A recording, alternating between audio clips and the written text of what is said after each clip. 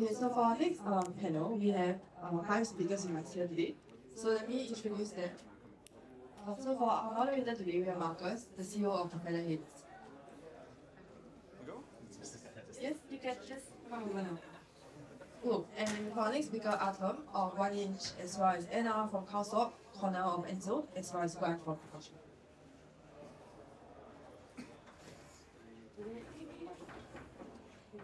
Okay. And it's doing Markus as well.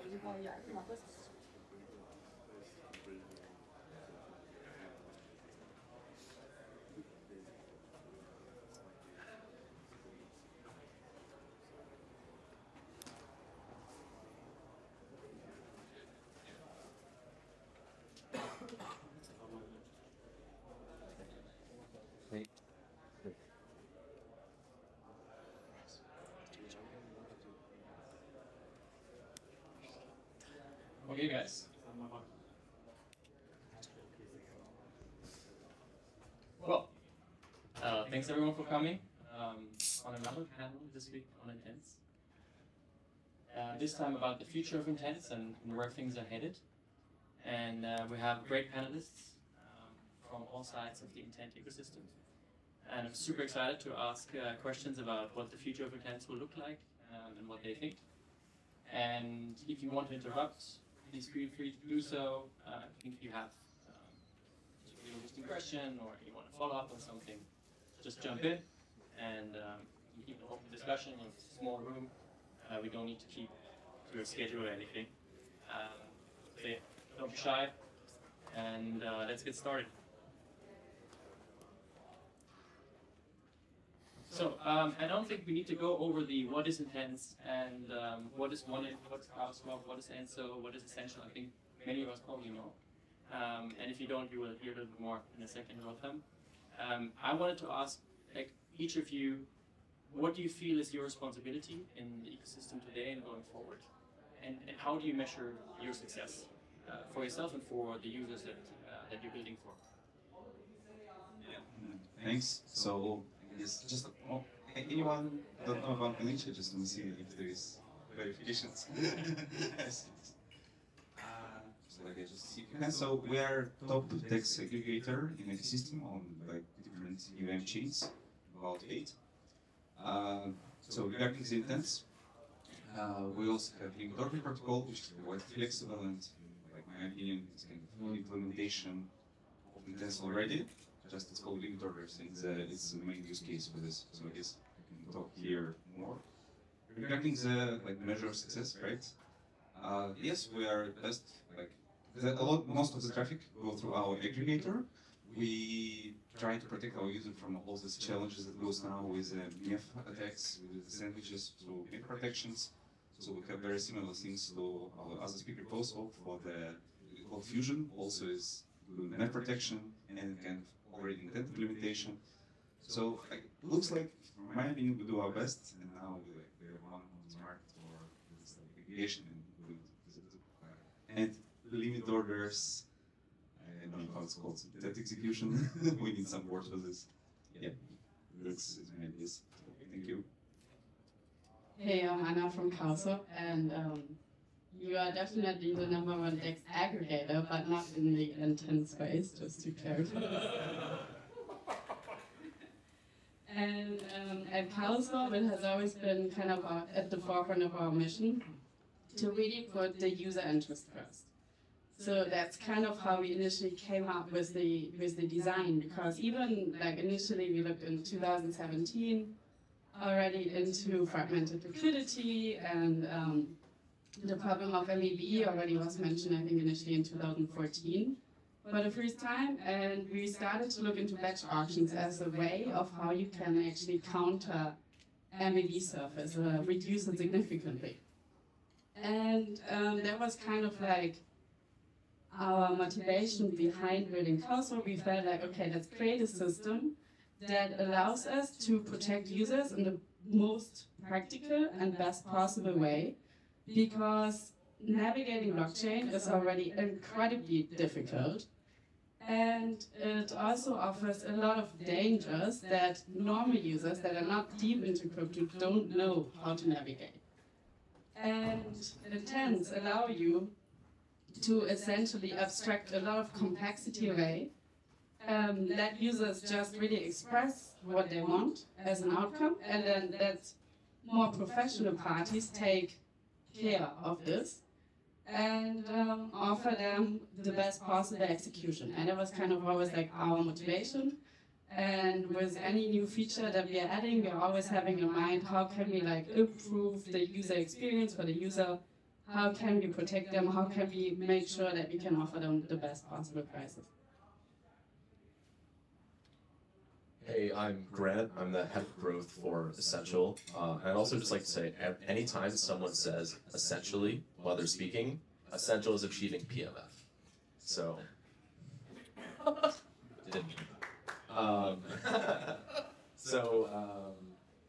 I think like ultimately what we're trying to do is act as to some degree a unifying force in the intent space, and not just for the intent space, but just for the broader like DeFi and dApp space in general. We're working on a bunch of infrastructure and tooling that allows applications to more seamlessly like integrate intents or better serve their users with more like simple tooling and everything to kind of just like make the experience better for everyone. We're working on a bunch of different things right now. We've started to build out and actually launched at this point an ERC 7521, which we've now sort of handed off to the community to work on and share. And so that ERC is designed with intent execution in mind. Yeah, we're working on a language specific for solvers as well called YER, which will make it way easier for solvers to sort of pick up and aggregate these intents. Yeah. Yeah, I'm Connor, one of the co-founders of Enso. For a definition of success for us, one, offering the most optimal routes as a solver of Cowswap, but number two is kind of expanding this intent space. So we have a lot of smart accounts integrating our API natively to do more complex DeFi interactions. This API and infrastructure was created from our own problem of building one UI to interact with DeFi. So we actually realized to integrate with DeFi is incredibly complex. Thus, this API was born. So for us, it's enabling other dApps, cross-chain bridges, let's say some intent protocols, treasury managers to integrate holistically with DeFi.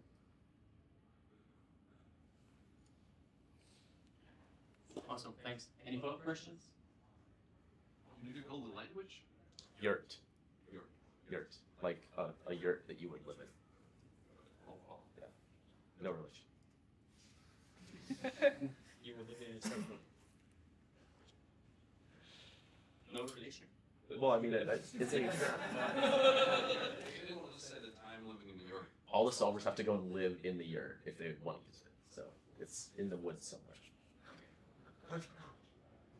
I'm not sure if solvers will do that. That's what I'm here to find out.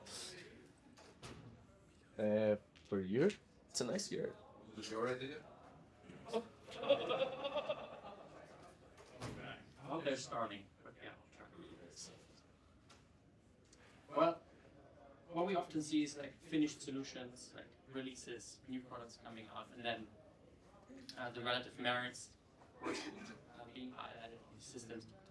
What I wanted to ask is like, what's the recent, and these systems always change, right? I think all of the solutions behind that you represent, they constantly change every month, every 2 months. There's changes coming out. What is a recent change that you made, or one that you're making right now, and what motivated that change, and what were the trade-offs that you considered when you made that change, and maybe walk us through the thought process, how that came about, and specifically on the intent solving. Thanks, great question. Basically, we now work in like it's production. We have our limit order per level 3. Now we actively work on limit order next version before. Here we again we see the crucial thing is the gas efficiency. So it's again much more gas efficient. We let's say combine special smaller key orders with a general execution. Plus we do some how to say more advanced arbitrary execution of anything. Our limiters already allows you, let's say, build intents. So you have like pre-interaction, post-interaction. So you can do a stop loss order or take profit order or trading order. We don't actively like promote it on our UI side products. So like it's available for most for engineers and for the end user. So now we are also thinking because we built a new version. Plus, I guess we're going to promote this into the end product someday, so the more retail users would have this availability for this. That's why actually maybe we're not the not the top first in the intent aggregation, but if you see the volumes, you will see that like the bigger swaps go through one each, and like less maybe go to the other protocols. But in our protocols, we have like settlement layer with a we have not a straight fixed price or fixed line. We have like special curve where on our backend we can customize it quite a lot for different market conditions to provide really like you have different price curve, like price decay over the time execution. And now you can like also attach chaining oracle for this. So to set up trailing order, be a bit always low the market or high the market, try to find a spike on this. So it's quite advanced thing that we work on. So go into that, like how did you design that, for example? How did you design that curve? Like what was the motivation? How did you go about defining what the curve looks like? Yeah, basically, when you try to execute something, which is a current spot price, right? And it might happen that market goes up. So you start your limit orders higher than market, then you wait for some time. Okay, let's 5 block past. Is it any like market movement up? No, let's go down, right? Then we remember what was the market. Let's try to go about the same price as the market. And then looks like markets go down. We need to chase it. Let's go down to try to find the execution.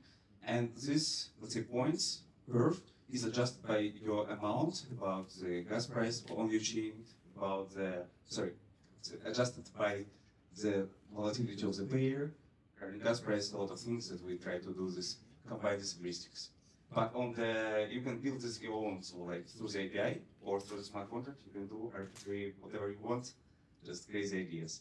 It's currently what we'll say has and close to release, and for the future, with this intents, we think of even to build a generic DSL to cover not only like DSL aligned specific language for intents, that would cover not only the limit order with all this predicate post-interaction stuff, but let's say I want to do a transfer. I want to do a cross-chain stuff, but it's like also very hard story. But it might be not even the just intent protocol. It might be even the same like protocol, not as a set of smart contracts, but the compiler for this. So describe this is like what is like on our radar. We think of into some idea around this. Yeah, I think that's about that's what's in our mind now. Thank you. Thanks. Multiple things come to mind, but I guess what is maybe most interesting here for the audience and in terms of like the intent landscape, it's we launched both what we call programmatic orders. It's actually very similar to what you were describing before, basically the ability to place any order type for the future upfront with one single signing of a transaction of a message. And basically also allows DCA orders, TWAP orders are already live today. And it also allows you significantly more complex ideas such as rebalancing of your portfolios. It allows you to also come up with a very nice strategy for collaterals. So if you, for example, have a CDP set up and you are at the verge of being under collateralized, you can automatically trigger a transaction that will buy more collateral to ensure your position. Also the other way around. Imagine your collateral is ETH is going up currently. So you could actually think about either reducing your collateral or taking a bigger loan out of it. So there's a bunch of options, and we also have bounties for this weekend for the hackathon. So we are really excited. There's a few teams already that approached us that they want to build on top of this. And then something else is also that we launched cow hooks. And I think this is super relevant because it allows you to now not only have one single intent where you do a swap, but you can combine a bunch of intentions that you want to combine with each other, right? Like if, for example, you first want to withdraw from one of your whatever LP positions, and then you want to do a swap, and then you want to put the token somewhere else, or you want to transfer them cross-chain.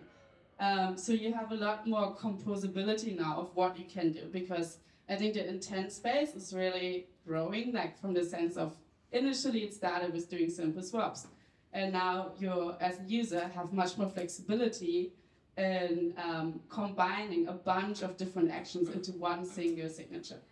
One question on that. Between programmatic,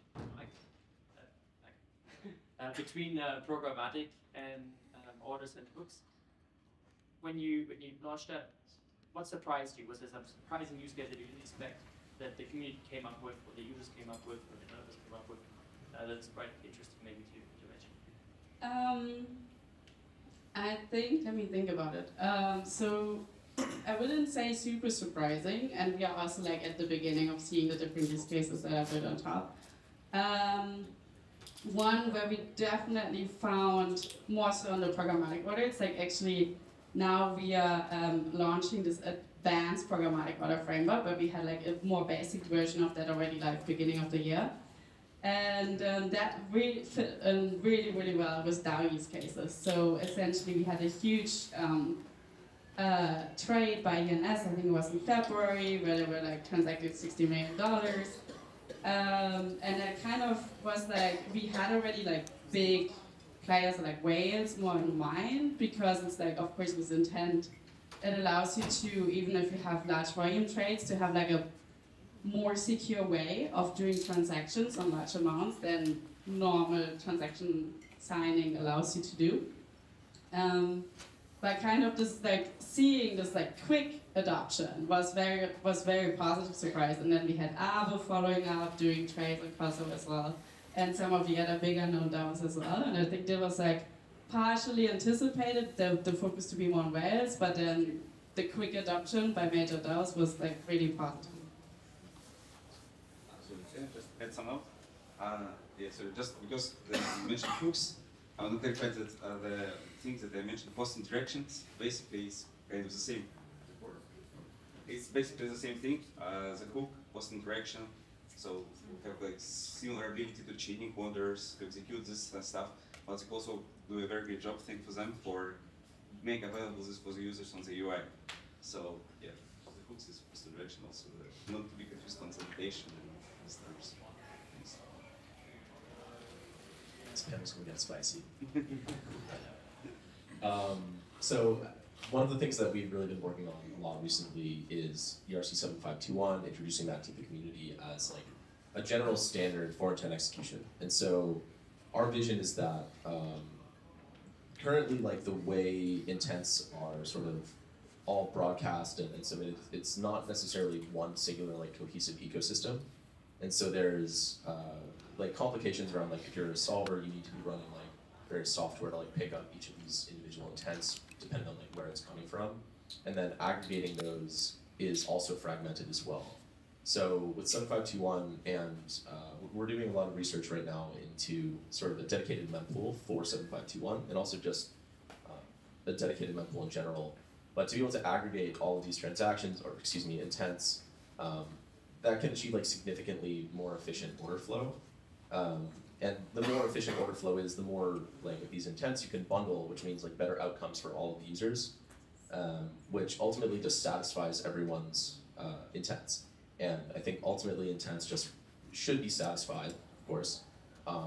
And for a user, like if they can get their intent satisfied in a very like seamless, quick way, without any issues or frustrations, or having to be like hyper specific about what parameters they're submitting, or how exactly they want that intent executed, and they can just have it done, that will just lead to a better outcome, not only for application developers, but for users as well.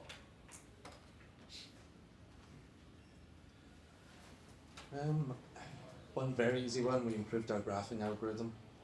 Some DEX aggregators were beaten between 0.7 and 1.5% now, which is great as a solver, so we get more order flow. The second one is open sourcing a transaction simulation tool that anyone building in the intents ecosystem can simulate all the intents, all the call data, and we've also layered on top kind of a DSL. So we're able to specify what state transitions, what tokens should be validated with an off-chain, let's say simulator, before then it gets put on-chain. This is a very different approach than having kind of on-chain validation of intents. This creates more flexibility in that regard. The last but definitely not least one is a lot of state transitions. I said it in my talk earlier. I think a lot of intents are more focused on token A to token B. Our vision is intents are a lot greater in this regard. So maybe entering 50 pools, lending, borrowing, hedging your position on iPort in one transaction. So recently we, within our infrastructure, supported, we supported Safe, ZeroDev, Economy, all 4 337 compatible smart wallets. And then we also made the compatibility with ZeroDev relayers, Economy relayers. So you can express your intent of all your DeFi actions, get the call data, and then also relay it. Thanks. We covered a lot already. Any questions? No. Maybe to dig a bit more deeper, because we see different approaches, and we just heard some overlapping and some differences in the approaches of how the future of intents might look like. What is something that is perhaps, in your opinion, missing from the discussion or misunderstood? Like, what is something that is not spoken about enough, and where maybe you think you have a different opinion to the general discourse of non-intents? Yes. I think we covered quite a lot. Just maybe some, while we do all this overcomplication over like on top of limit orders, I think like limit orders is the main use case. The other one should be like really. First, we need to see the really need for the user. I don't know, do transfers from intents or whatever, but a lot of hype around this. It's really used for the 337. But just finding out that once we build this intent system, it becomes so complicated. There's also application can include embedded fees, like for the execution, for the relays, so all these things. It's very nice to say you have to pay the gas, but then with over the complexity, you get some hidden commissions that should be understood by the end user. So it's still like kind of a solid grain. I think that's still. Yeah. What do you mean by hidden commissions? I mean, like now you need relayer to execute your intent. So you signed it, and then how much you need to pay, how this price is built, right? Is now you need to see the other scan that explain that it was batch transactions, that was your fee, how much you was eventually charged through the protocol. It's like we need very great UX to explain users what's really going on here. So what is something that users are not seeing that might be hidden, like a hidden commission even? Like what's an example of a hidden commission? I mean the relay execution, right? So like when you execute gas transaction, so it's the user don't pay for the gas, right? You charge in the some token, or you can. Yes, you charge with the source token or destination token was from swap. So you see the different rates. So you need to see how much like your gas fees in the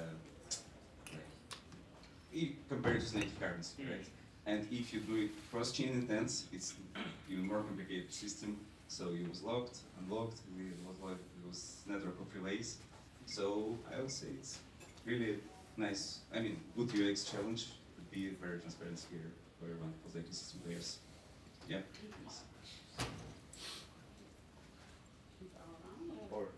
Yeah, we go. All right. Same question. Might be a little controversial at the intent, what the fuck sound, but Yeah, like. But I would say that intents are currently also a little bit overhyped. Like just suddenly everybody's starting to talk about intent. It's become very, very popular.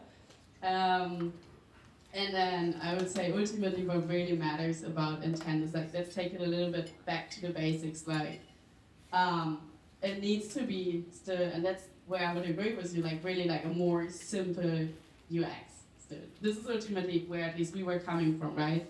We want to improve the experience for users. We want to make it easier for them to do transaction management. We want this difficult, complicated part taken away from them.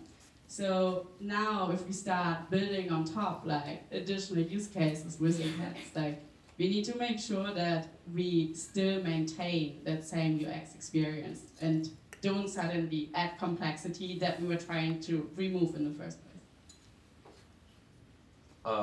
I really agree with that, and I think like UX is definitely something that it is broadly like we as an industry continue to make like more and more complex systems that allow you to take more and more complex actions, which is a good thing. However, like that tends to leave like a percentage of users in the dust, where they just aren't necessarily able to understand or actually like continue operating on chain. And I think that's a result of just this massive machine we've all created to just like consume and create knowledge, and just like constantly be researching like cool shit. But one of the things that obviously like we've been thinking about as well is like UX, and specifically like if you think of it like a graph, you have like a desired execution and a desired outcome. And if you go into like a very specific desired execution, that becomes potentially like more difficult for a solver to fulfill, because they have more variables to actually like pick up and include and say like, okay, yes, like if we think of like a swap, for example, if you're just swapping for like 100 ETH, people, please buy ETH. We need 2100.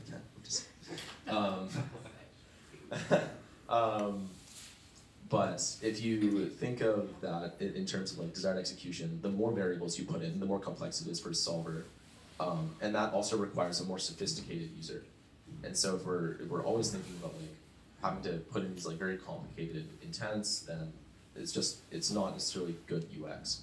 Whereas if you think of like the ultimate desired outcome, like would be swap like 100 ETH to 100 USDC or whatever, 100 2000 USDC, whatever. Like that becomes like significantly easier for a solver to fill, but it also leaves like a lot of room for a solver to just like very quickly like pick that up and do it, and maybe it doesn't actually lead to the best outcome for the user.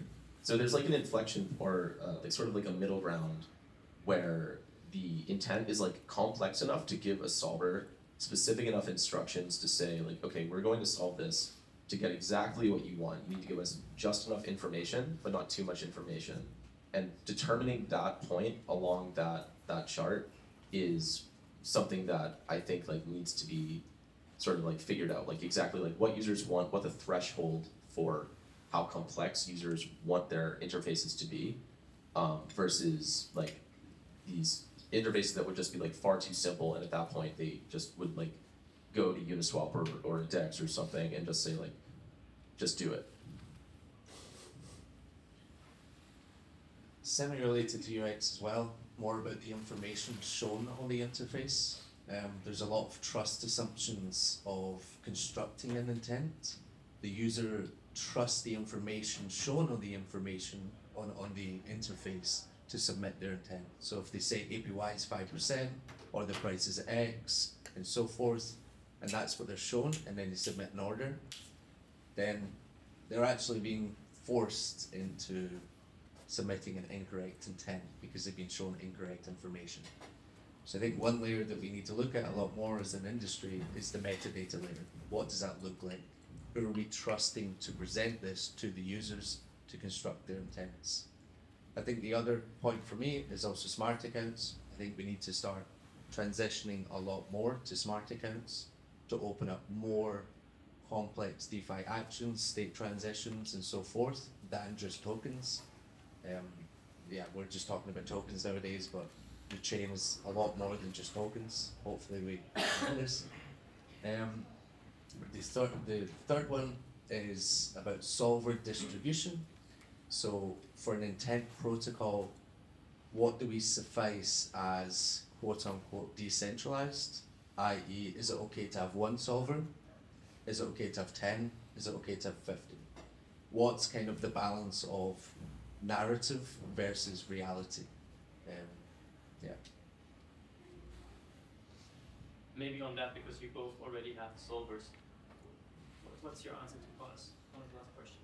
You mean to the transparency of data, that kind of stuff? No, it's more like What's How many? how do you balance between permissioning solvers, having it open, having as many solvers as there are? Like, what are the trade-offs that you need to navigate when letting solvers on board into your system? Yeah, like the trade-off is obvious. If we like give like ability to everyone to solve, we have a traffic from the users. They take to execution and do not execute it, or execute it at a very bad rate. So first, you need fair competition. All of the so in our model, like the best price you execute, right? So they are equal, but so it's like in the game theory. So the one who take should provide the better offer. So they compete to be the first to execute. That is the point. So in that sense, we can allow to everyone, but how to say? It's like, I would say it's very good things to be open, but at the same time we need to kind of trust not to spam, let's say, our APIs, not to try to take this transaction and then, how to say, fail to execute this one. There is also the other topics, other gas wars between resolvers. It's let's say, other things to cover. Okay. If builders, I mean, how I understand Fusion, builders are basically taking care of the auction, right? It's the builder auction that takes care of navigating who's going to settle the user's order. So how does it increase the likelihood of a settlement failing when you have more solvers? That's what you mentioned, right? Yes, I mean, if we have a lot, it's like, let's say, from one side it's always good that, let's say, from what we see, some resolvers they have dedicated training pairs. So they kind of do arbitrage with sex. So actually, through this, they have liquidity. So diversity is good, but at the same time, let's say tech challenges. So they try to execute and then it's failed. So we hope we have, eventually, user wait more because resolvers spend gas and try to execute this one. It's like no one can fill this order anymore. Or we get this. Also, the other thing, because we have partial fill for our, let's say, intent orders, so we might see the situation when someone always feel like only half on the best price, and then we have problem of the distribution of the lower ends through the resolvers. So in general, my answer would be diversity is right, especially if resolvers has different access to visibility, different protocols. It's also nice, I would say. Okay. Why would it fail more if you have more resolvers, if you're simulating the transactions? If you have 4, you have 15, 20, why would it fail more with the more resolvers? I mean, they can take, let's say, some resolvers. Again, it's about also the API issues, about the distribution. So some of them, I would say, might be not available. But okay, we need, I would say, few, but very good. A lot that's constantly take and might try to execute, but they might, they try to execute and the transaction got rejected because they, have delays of the nodes. They thought that it would fill order, but eventually it was a transaction rejection because of the estimated whatever. Also, I would say few are good is a good convention for BF players. So the transaction go through the private pool, not be front run, these kind of things. What's your perspective on this? Maybe to clarify a few points, because it almost sounded like the entire user money is at risk, and of course it's only the limit price of the user order is secure, and I assume it's the same for one in Fusion. So what would be at risk is the slippage tolerance, right, that the user is allowing for. And I'm not sure how it is on one inch, but on Cowswap that is also secured in the sense that each solver is required to participate in a bonding pool. So if they were to maliciously provide a price quote, and they wouldn't actually adhere to it, they would be slashed, and we would make sure that the user is being paid back. So why do you need the competition is, if you only have one single solver in the system, then they could basically quote at a very low price, and wouldn't necessarily have the necessity to provide the user a better price, right? Like the whole idea behind the intent-based system is, let's try to have a competition where the user gets the maximal possible rate that is benefiting them. And so the stronger the competition, the more you have advanced competing mechanisms that are checking different on-chain price pools. Some of them also have their own private liquidity. And the more liquidity sources you're checking, the more likely you can actually provide a better price to the user. So you need this competition to push solvers also to innovate and like to make sure that they continue adding on new existing liquidity pools. Because it's also somewhat of a complex task, right? Like a curve pool looks very different to a Uniswap pool. So it is quite involved to actually make sure that your solver is able, the solver algorithm is able to tap into that liquidity and then also calculate what's like the right balance of like 60% submitted by one pool, 20% by another 20% by another pool. So you need competition. And then you probably also need specialized solvers because there might be certain trading types that are rarely being used. So it might not necessarily play out for every solver. If there's I think Cowswap we have like 17 solvers or so at the moment, something like that. And so it is quite important that those edge cases are also being covered because if 17 solvers all compete on it, but it's something that is only traded maybe once or twice per week, is it really worthwhile all the development effort to incorporate a specific route? It wouldn't be. But if you're the only solver who does that, maybe it is. But so this is why it's like important to have like a variety of solvers with different skills, with different private liquidity, with different skills of adding new liquidity faster, and like different specializations, and like this pressure to innovate and continue developing. To add on to that, I think very oftentimes capitalism is thought in like a negative context, in that it doesn't necessarily benefit the people within the system. However, like a system where you have like a large number of solvers competing to like fulfill users and satisfy them is like sort of a different way of like looking at capitalism, where you have this like this competing system where everyone's just trying to like give the best outcome and the best result to a user to make them happy. Like that's objectively a good thing. So having like as you were saying, like a good number of solvers that also do fulfill like specialized intents. Like if you have a group of solvers who are completely focused on swaps and like completing limit orders and whatnot, like that's great. But those solvers are I would say like less likely to be able to fill like lending intents. If you wanted to like take out a loan on Aave or anywhere really that fills like a specific criteria, like let's say you want like a certain LTV or CR or something, and you were then to submit that intent to like I'll just say like swap solvers, it would potentially take them like longer to figure out exactly what they're going to do, and thus lead to like a longer wait time for the user. So having like a wide number of solvers that can fulfill a different range of actions is a very good thing. Yeah, we're one of these solvers. We're more specialized in DeFi. Yeah, we like these edge cases. We also do the base tokens, but we also see that kind of expanding. That's our niche, if you say. I think it's good to have a whitelist of solvers to join the network as a start, since it's a fresh industry than fully open at the beginning. I think the lower amount of solvers or resolved as fillers, I don't think is beneficial to the protocol nor the adoption of intents. It's more centralizing the flow, and it may even be centralizing it more to market makers. And yeah, I think it just limits our ecosystem. So I think having different specialties of solvers, similar to what you're saying, part of a network with more amount of solvers benefits us all in the long term.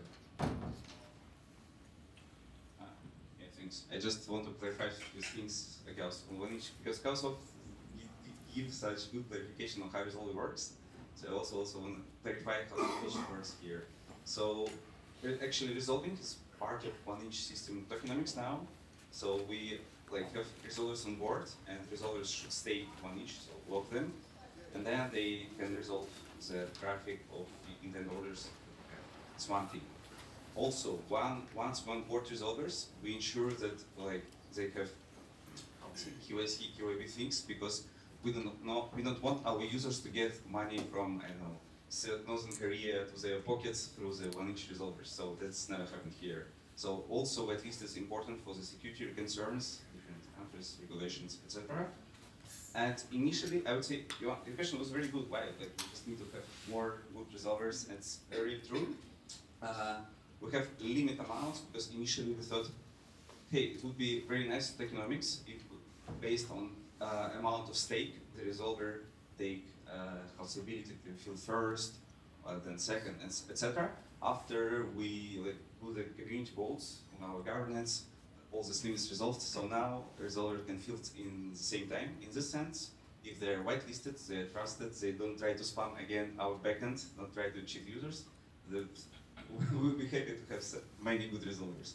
But at the same time, if you have bad resolvers on board, it's a problem for the users, etc. It's for community in general. That's just my final clarification here. Yes. I think your older model was similar to like ABAX staking, and this is how a lot of MEV was done with ABAX. The more you stake, you saw the block was faster. Unfortunately, not aware of ABAX, but yeah, it's like this time-based things. But yes, we do these experiments and promote voting, and then we change the model. So maybe it will be also changes after the governance protocol and after the governance, etc. Thanks. Awesome, thanks. That was illuminating.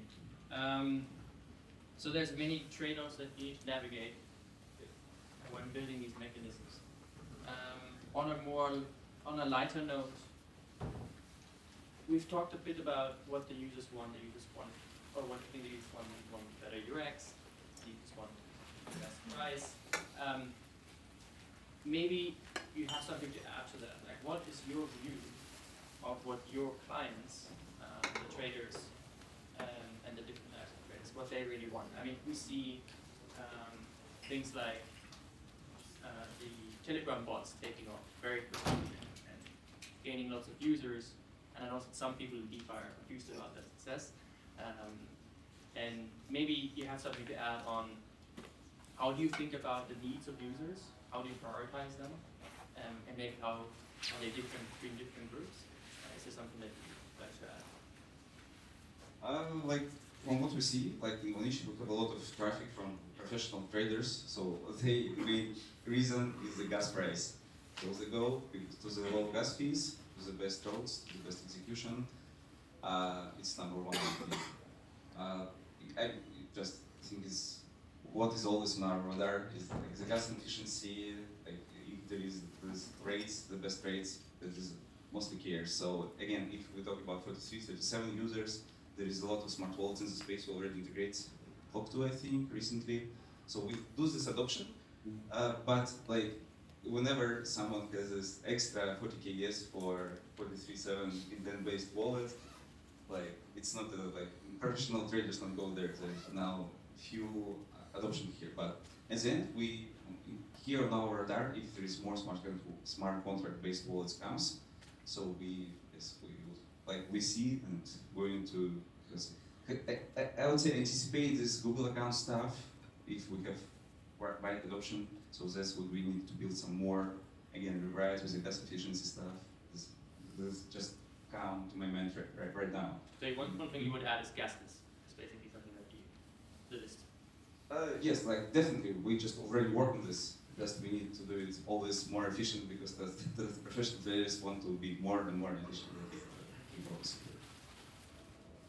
That's good because we launched gasless orders. I think our users mostly want the moo sound. That's definitely a high use key. And other than that, we have a quite elaborate way of like feedback collection from our users, and I think honestly, rather than adding like more and more cool use cases that are actually really interesting and that we are working on as well, is I think users just want also like a simple and also fast execution speed. And I think that's definitely something that we will be tackling more next year also, that execution, while it's simple, users usually are very impatient and sometimes don't even want to wait as long as like a minute or so. So speed is definitely something that we can improve, and it's kind of a trade-off also, like to provide the best execution and sometimes And at the same time, a speedy execution, so of course, if you would just forward it to one execution party, like if you forward to the one inch API or so on, it's like faster, but it's not necessarily the best execution you can get. But we have already looked into this, and there's ways that we can also improve significantly the speed on Cowswap intent system, and that's something that we will tackle next year. So I have like a slightly unconventional example. Someone tweeted at us yesterday or today. They were like having an issue getting a taxi around Istanbul, and they were like, is there like a solver that can figure this out? And to a degree, that's kind of what you would want. You want like to be able to submit intent to say like I want to go X to Y, and obviously like the meme of Uber on chain is like it's a meme. However, but this idea of like a solver network being able to like pick up a user's intent to go from A to B and like provide them a solution for that is not a bad use case for what intent can be. This is obviously like very far from like the more like financial systems that we're talking about here. But I think like intents, it can be broader than just swaps and specifically like on-chain financial interactions. Because ultimately it is just like a matching network for like figuring out what a user wants and how to get it to them in the most efficient way possible. So our focus is still very much on providing like solid UX, solid tooling, solid infrastructure for applications and wallets to be able to more efficiently interact and provide intents for their users. But these things, we're just, we're gnawing on them on the back end. What was the question again? The question is, what do users want? What do your users want? More DeFi. Every week, every day we get requests, can you integrate this protocol, this action, this protocol. And we only build from user request now. That's kind of how we manage it. The way that we prioritize it is the TVL, the volumetrics, the user base of people that would integrate us, who wants to go to Cowswap to then do these trades as well. So for us, it's just purely user-based development. Before, it was a lot more theoretical to get the launch, and then once you launch it, it's all user feedback. We don't have, let's say, don't have enough time to sit back and build for 1 year. Right now, everyone just wants to integrate and have more DeFi at their fingertips, so that's how we're building. Awesome. So gasless, faster, more reusable infrastructure, and more coverage. So just for myself, like cheap gasless, because gasless don't go like eventually free. So then it's price. Then it's price. Effective price. Effective price. So price net gas. Okay. Great. Then moving a little bit more into the future. Ultimately, we will have to expand beyond our little DeFi bubble to grow. So we will have to compare ourselves to the traditional alternatives that any person has, and those are the banking apps, the trading apps, and what other alternatives they have to invest. Where do you think is the biggest delta in both directions? Like where do we have in the execution part the biggest advantage over traditional finance? And where do we lag behind the most? And then perhaps on those points where we lag behind the most, what's the best solutions to fix that? Yeah, nice question. Because I think I already have some bias in Ethereum, so like for me, crypto looks much better than traditional finance, but definitely I have the bias that like everything. Not everyone has that. Yes. Yes, try to like thinking outside. It's still like all this 4337 smart wallets where you also on board on crypto with just your Gmail account or something. This is like definitely, actually we go for this direction. One thing. The benefits for me is like the cross-border 24/7 work is just amazing. I can never see in the banking space like we are locked, the transfer is stuck. Cross-border is like still like sometimes very challenging. Plus accessibility is like also like DeFi's open market, so I can go to the lending protocol. I can like buy this token, put as a collateral to other one, do like crazy mechanics. So also the options like the insurance for the prices is like a lot of deep things accessible just with my MetaMask wallet. I don't need something else. No need to go to some exchanges, say that I'm a certified investor or whatever. So the accessibility is what is very missing, I think, on the banking side. It's like the second point. Yeah, but for us, we need more general public on board with 4337. I think that is the way to move. Yeah, thanks. For me, one big promise of DeFi is improving accessibility.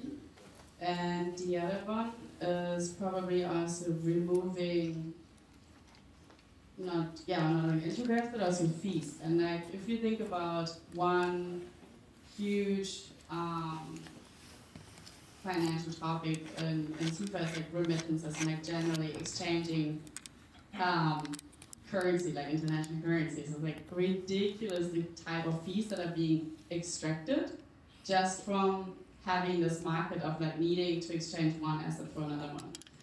And the fees taken on there, and like even like sending money, sometimes it's like 10% fee or whatever.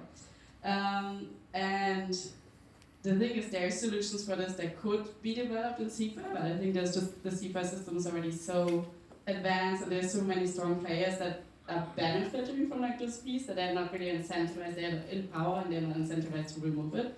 But with blockchain, we now have the ability to kind of revolutionize the system and come up with a better system and try it out.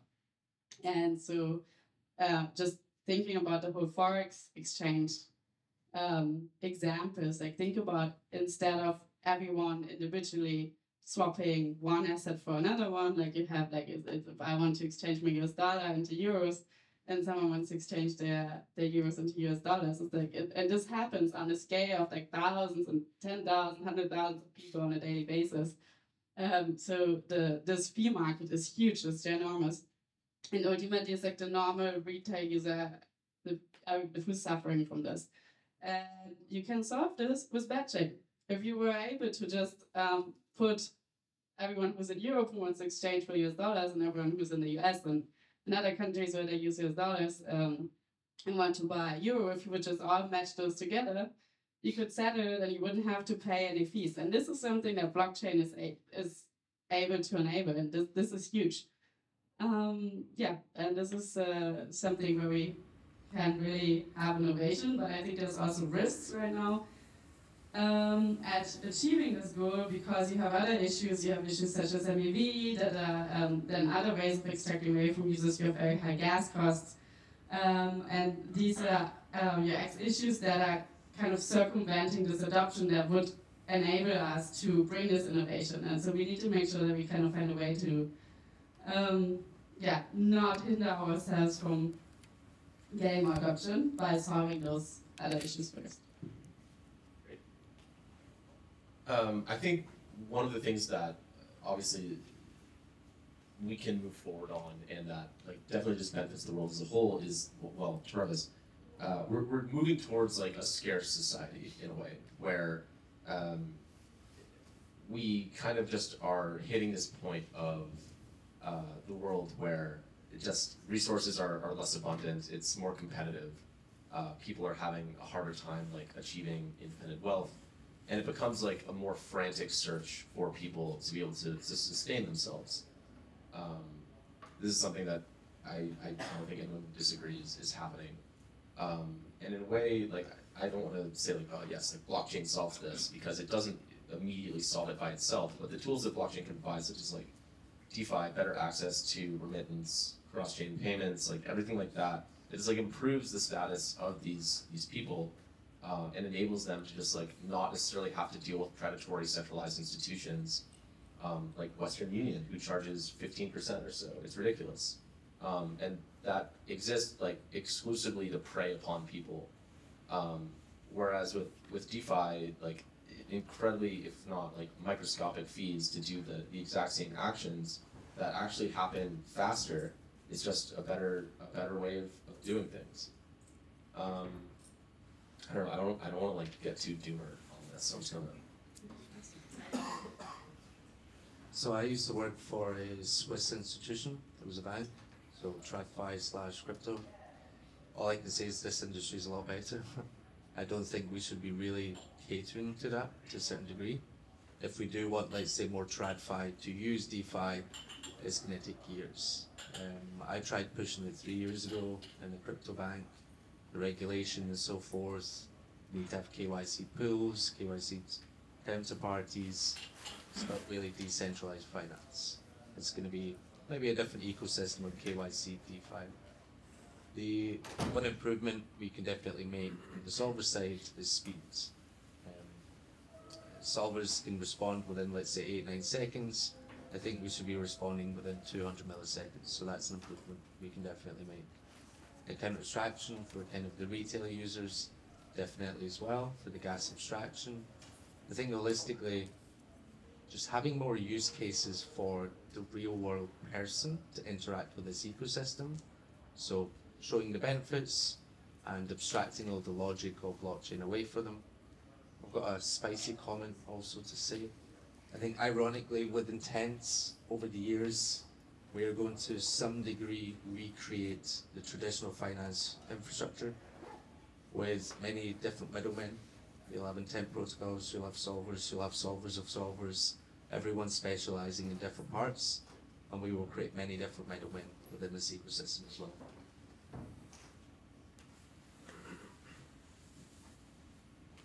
Dropping the mood quite considerably here. Okay, up it again.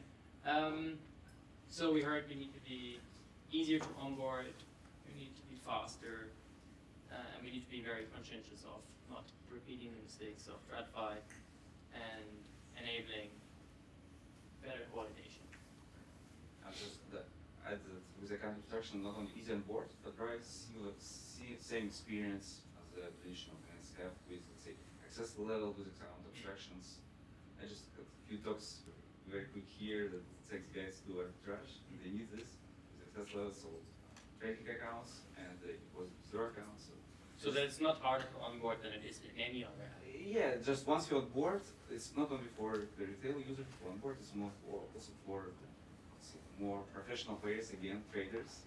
They need the speaker that they used to see in the sex world. Okay. This game, so there's wider, let's say, explanation of stock accounts.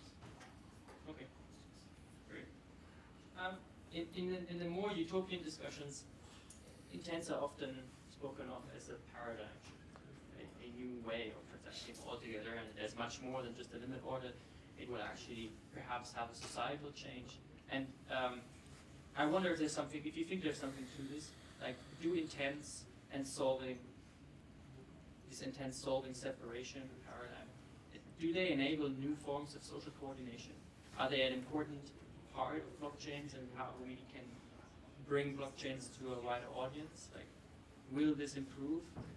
And will this perhaps change how we think about coordinating exchanges amongst each other?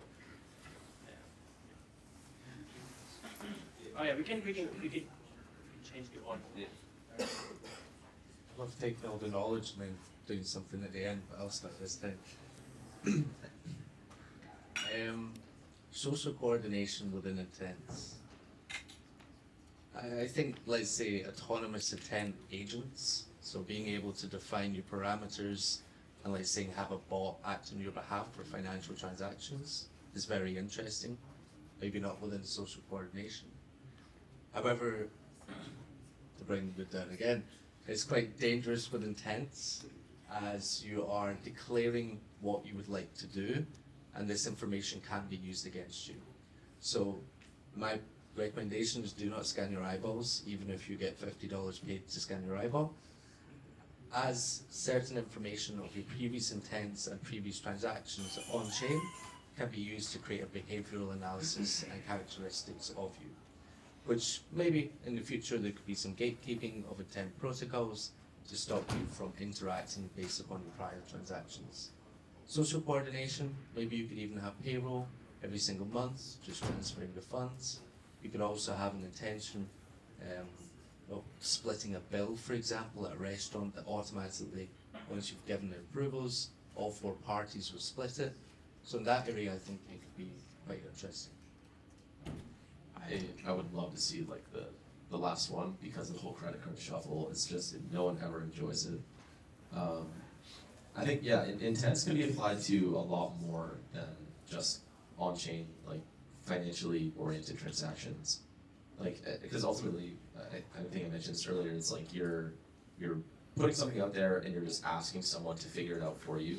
And that is something that we do every day with literally like everything we do, be it interacting with like calling it a cab or whatever. But like, let's say you wanted to get concert tickets and you're just like, I want Taylor Swift tickets, please. And this is the price I'm willing to pay. And instead of like going through Ticketmaster, who's going to charge you like, I don't even know, too much. You instead have a solver can like identify a counterparty that has put up their tickets on like some third-party site with like an incredibly low fee, identify that, grab it for you, and send it to you. And you can just do all of this, of course, like theoretically, like from a wallet, which already has your funds, your key, or not your keys, but like your permissions are signed over, and it's just executed on your behalf. So anything that allows people to just like more easily do what they want to do, that they would be doing every day, is a huge improvement. On the social coordination side, I'm not really sure. I think there's like definitely realms of research that need to be done to like delve into, I think also like what people want to figure out like how exactly we want to move forward in that area. I do like the idea of like an autonomous agent that can execute things on your behalf. Thinking on how all of these like AI wearables are starting to pop up, not to like be like, yo, AI crypto, let's fucking go. But I think there's something to be said for that. It's like an interesting area that should be explored. I think it's a very popular question these days of like, what are like future use cases of intents, where can we take it, what will it enable?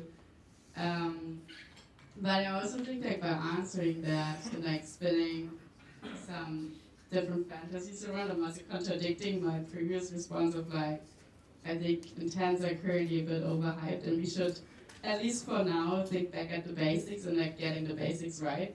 So I'm kind of like, I don't want to like, yes, I have ideas, and yes, I think like, yeah, for things like better coordination, for simple things even as ticketing, etc. Like, you can also take it like more, right? You can enable ring trades. Like, you don't have, maybe you have a Taylor Swift ticket, someone else doesn't like Taylor Swift. Once you go to Britney Spears, whatever, you can like have a circuit trade of those. But like, let's not get ahead of ourselves. Like, let's get the basics right. Let's build where we are here right now with good UX, and then take it from there. Yeah, definitely. I agree here that the question initially quite philosophical. What is the future? What the paradigm shift? Would we have decentralized Uber? You're building the future. Yes. Like for me, it's kind of a more simplified view. Like whatever would be economically efficient. Let's say if we achieve a better price, better efficiency with swaps, with this 337 without gas overhead. So whatever is economically efficient will survive. So we're going to see this really good case. Just we need to see how it's changed. So there's plenty of idea in space, and it's the one which efficient will survive. That's the answer. So now we focus on the good UX, the efficiency, and that is like what we do right now. Awesome, and so I think that concludes. We flew way up into the stratosphere. If anybody has some closing questions, now is the moment. I have a question, kind of back to the solver competition discussion. I think Connie, you mentioned earlier that the solver profitability is kind of an issue, and many of these solvers are subsidized by free infrastructure, and so maybe this question is mostly applicable to kind of the Cowswap Nord system. But how are you guys thinking about this problem that if these solvers are not profitable and they end up disappearing, and you're relying on solver competition, how are you dealing with that potential problem? I mean, I guess it's actually a very interesting question for the solvers here, because they have really the perspective from like the solver side, what are incentives enough? And I think it's actually really interesting to compare the incentive mechanisms also not only between Managed Fusion and Cowswap, but also Uniswap X. So particularly right now we do it. When we initially started, there was no solver ecosystem around, right? It just didn't exist, so we needed to bootstrap it. How did we bootstrap it? Is by paying out incentives. And so currently incentives are given out as like rewards as on a weekly basis, split across 3 categories. It's essentially for continuity, it's for how much better is your solution compared to the second best solution, because obviously like it's important, like if you are only providing a solution that's 1 cent better than the other solution, then it's not adding that much value. And then lastly, also like basically ensuring that price feed is being given to the users. And yeah, this is being paid out on a weekly basis. It looks like our servers are happy with that. They don't respond to it. It's currently paid in Cow. I think also the current upswing of Cow token prices also probably helping them to be more happy about it. But yeah, so basically we're also thinking about moving away, like let's see, but we have recently talked about starting to potentially take small fees, and especially on order types where we offer value that no other orders in the ecosystem do. For example, limit orders is something where everybody else is filling at the limit price, and on Cowswap you can get a better price than your limit price. And this is where we would start charging some fees from, because you would still be better off than trading anywhere else.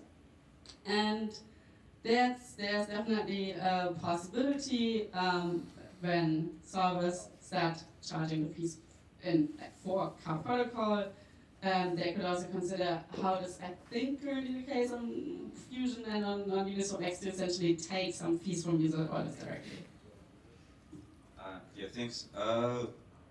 Yeah, just okay, it starts from the beginning, from the results. We also have similar journey as Bootstrap. So with we have initial incentive program for resolvers with a Bootstrap. So incentives not weekly, maybe monthly or something.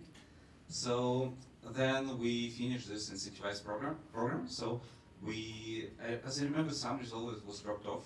I mean, so they like get out from this party because but the efficient resolver has stayed. So our resolvers is the resolvers who take profit out of this, let's say, efficient resolving, do some like how to say, combining the order, coincidence of once here.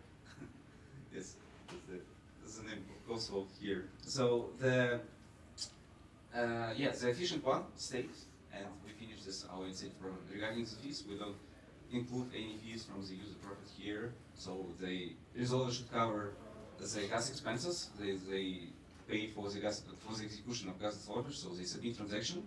They have efficiency if they combine, let's say, big orders. So that if they combine 10 orders in one transaction, so they pay gas once. It's like still like not the same price, but it's cheaper if they send transaction one by one. So here's the efficiency plus. They might have access to the tax liquidity. I don't know, some advanced trading algorithms. So the short answer is the one who make profit out of this stay in this resolving and serve our users. Yeah. I don't think it's just making profit. I think some solvers are trying to capture more of the market as well.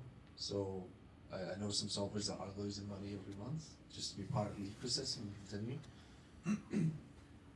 Regardless of the token rewards and the percentages that you're generating in fees, people have big teams to be solvers, resolvers to propose this ecosystem. I have a follow-up question because we do have 2 servers here, and then you mentioned also the servers that are making money out of it, they're staying. So how about Enso and PropellerHeads?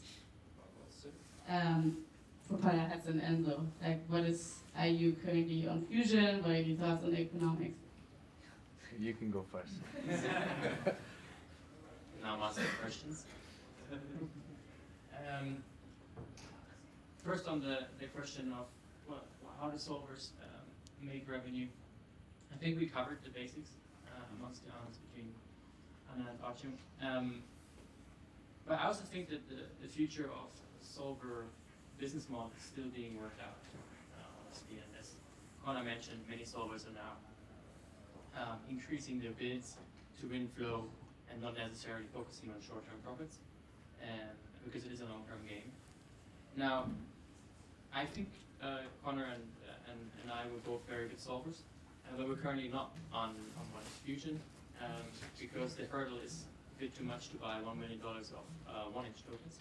But I do see that this model is continuously being developed and that there are being changes made. Right, recently you made a change, so perhaps in the future it will be easier to enter that set of resolvers. Yes, similar boat. It's too expensive. The rewards to the cost of decaying the 1-inch token, the exposure is too much. We would love to do it, but there's not enough incentive alignment for solvers. Yeah. Here is the answer from the solver itself. Why is it do resolving or why is it don't? So some of them will say can take profit, some of them see the levels are high, some has algorithms, some other liquidity, etc. And yeah, the rules can be changed, government like DAO can promote, and also it might be different incentives for the resolves to be a part of resolver systems or not. This is like also not the one answer. It depends on the protocol, on the DAO, on the rules, etc. So, yeah.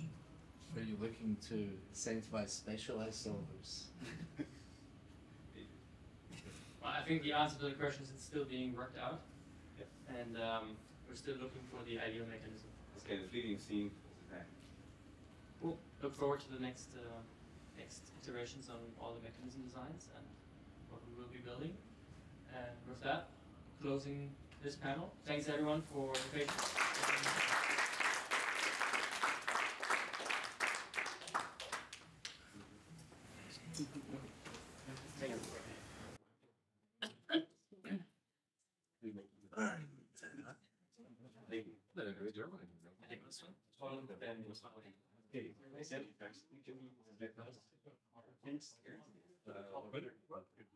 That's needs to say very good.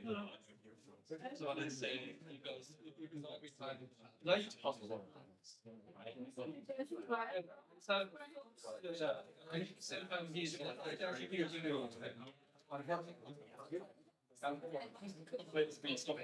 like power and he's better than me.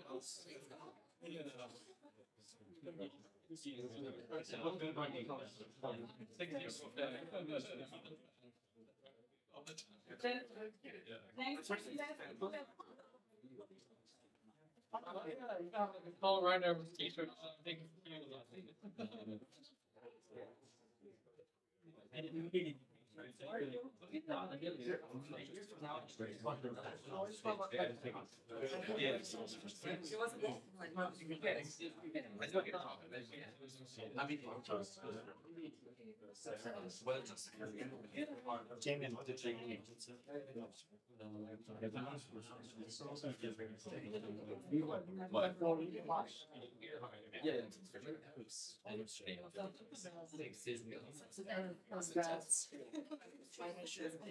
Intense. I'm the head of growth for Essential, and I am going to talk to you today about not getting cucked by on-chain complications and what